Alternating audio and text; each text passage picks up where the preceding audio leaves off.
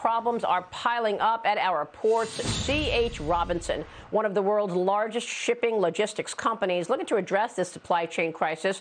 The company handling about $26 billion worth of goods every year for companies like Walmart and Target. Joining me right now is the CEO of C.H. Robinson, Bob Biesterfeld. And Bob, it's great to have you this morning. Thanks so much for your attention to this. And we are watching your better than expected quarterly numbers as well. First, assess the situation for us, Bob. What are you seeing? Well, good morning, Maria.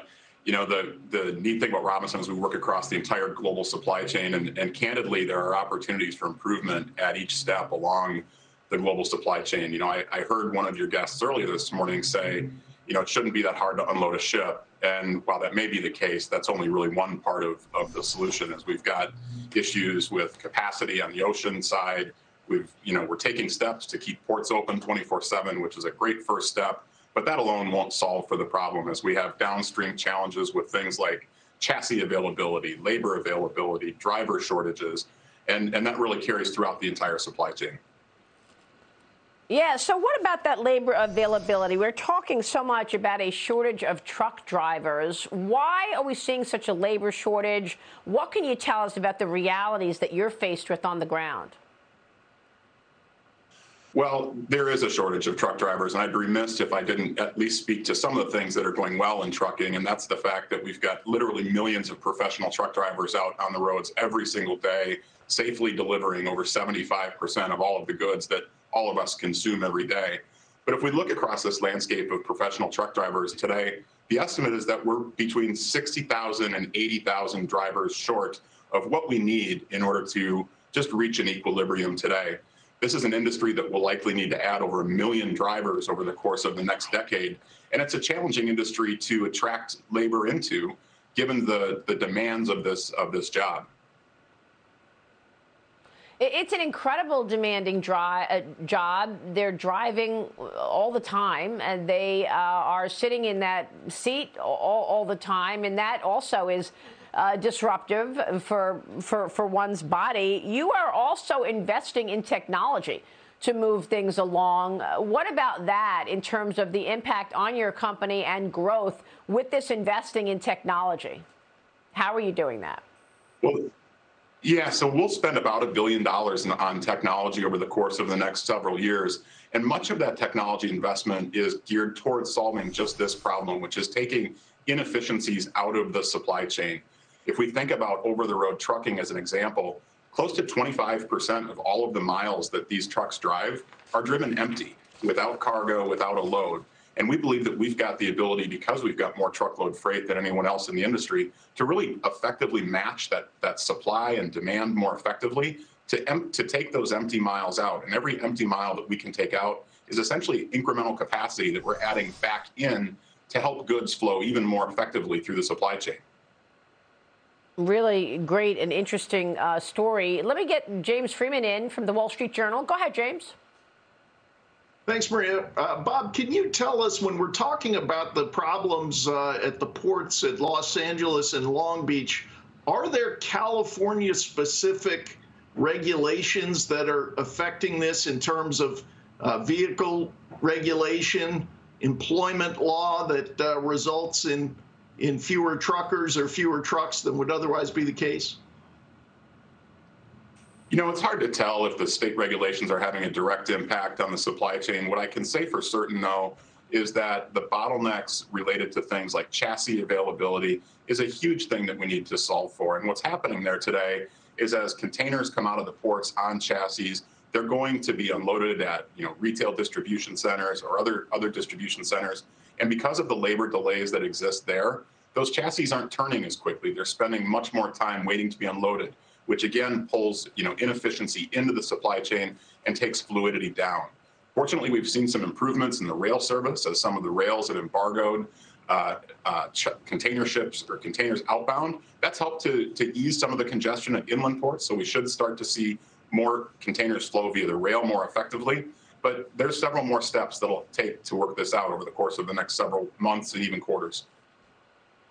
What about costs? Your company saw a price greater than cost of transport in the truckload for the first time in 9 quarters. Tell me about the cost and what you're facing in terms of the expense side of the business. Yeah, it's certainly been an inflationary cost environment, really in every mode. I mean, ocean is probably the most pronounced on a year-over-year basis, where we're seeing containers that perhaps a year ago might have been moving for a few $1,000s are now moving in the tens of thousands of dollars from Asia to Long Beach. On the domestic trucking side, we've seen significant increases in the cost of purchased transportation over the past several quarters. It did moderate a bit in the third quarter as we're starting to see pricing in the marketplace start to level out, albeit at much higher rates than we were at a year ago. But we do expect that there will continue to be some inflationary costs in the trucking side. You know, in our industry, we talk about the spot market and the contractual market. And the spot market continues to move ahead of contracts, which typically tends to bring pricing up over time. I'm going to bring Alex Sanchez in a second. He's from the Florida Bankers Association. But, Bob, before that, you just said something so compelling that you are looking, or we may be short 60 to 80,000 truck drivers. What is the salary, the average salary for those truck drivers? And where do you find the labor in the face of these shortages that we're seeing across the country and, in some cases, the world? Well, I mean, professional truck drivers, depending on how they drive, if they're owner-operators or if they're company drivers, if they drive single or drive team, that wage really varies. But I'd say if you think about kind of the mid-$50,000 range, that's probably a good average. In terms of where the labor comes from, there is a solution there. And there's a couple of things very specifically. And the first thing that I would point to is that, you know, women make up about 47% of the labor pool today, but they only make up about 8% of the population of professional truck drivers. And so there's a real opportunity to attract women into this industry in a safe way and to drive more employment there. The second piece that I would talk about is, you know, bringing younger workers into the interstate trucking. Today, you need to be 21 years old in order to be an interstate truck driver to drive from state to state. So if you think about the very nature of that, it's very difficult for trucking to be someone's first job, say out of high school. So perhaps they have to go work in a different trade for a period of time, or they go to college for a bit, and they kind of fall into trucking as a second choice. So the Drive Safe Act, which is a very important piece of legislation, is working to allow 18-year-olds to obtain interstate truck driving licenses so that we can drive workers into this as a primary choice versus a secondary choice. Yeah, this is an issue that came up just yesterday on the Hill that lawmakers were talking about.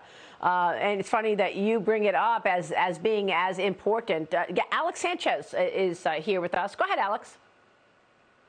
Thank you, Maria. Bob, you know, you're a great example why the free enterprise system is going to figure this out, you and your company, and I think we will, and your company will help in getting those solutions. My question to you, Bob, is to follow up on Maria's point to you. You said up to 1 million new drivers in the coming years.